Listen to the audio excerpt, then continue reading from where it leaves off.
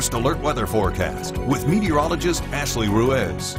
Good morning, everyone. Here is your weather webcast for our Tuesday, starting off with some dense, patchy fog for some areas, but that won't be an issue as we go into the mid-morning hours. Temperatures will be in the 70s, warming up into the upper 80s around lunchtime. Mostly sunny skies for today, and then topping out in the lower 90s. Some may top out in the mid-90s for today, and then we'll start to cool back down into the 80s around 6 o'clock or so. So here's your Tuesday forecast for North Mississippi. 90s across the board, around 92 in Tupelo, bit breezy at times as well. Around the Golden Triangle, expect temperatures in the lower 90s, some again in maybe the mid 90s, around 94, 95, 93 for Columbus, and then for our friends in western Alabama, around 92 in Vernon. Again, plenty of sunshine to go around for today, and it will feel pretty warm, but it'll feel still comfortable as we'll have lower dew points today. Tonight, cooling into the mid 60s, and it'll feel fantastic out. Definitely a nice night to go out and enjoy